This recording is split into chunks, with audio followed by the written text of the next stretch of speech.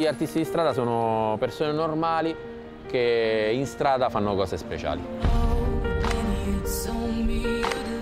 Al liceo c'era una persona più grande di me che faceva il giocoliere e ho proprio deciso di studiare e sono diventato a tutti gli effetti un giocoliere. A un certo punto ho scelto di fare l'infermiere durante una seduta di fisioterapia mentre ero tirocinante in ospedale. Ho visto questo fisioterapista che usava degli specchi per favorire la riabilitazione in pazienti colpiti da ictus. Quando l'ho visto sono rimasto veramente folgorato, ho detto ragazzi, è quasi magia in un certo senso. Ho cercato di unire circo e scienza, che sono i fil rouge della mia vita proprio.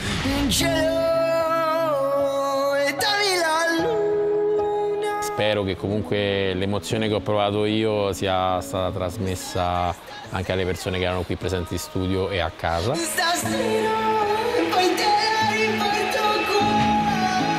Credo che la magia vera di questo numero sia la sua semplicità. È dedicato a tutte quelle persone appunto che sono state meno fortunate di altre. Non mi aspettavo di essere ripescato, è già una vittoria essere arrivati qui, è una vittoria essere stati ripescati. Per la finale speriamo bene.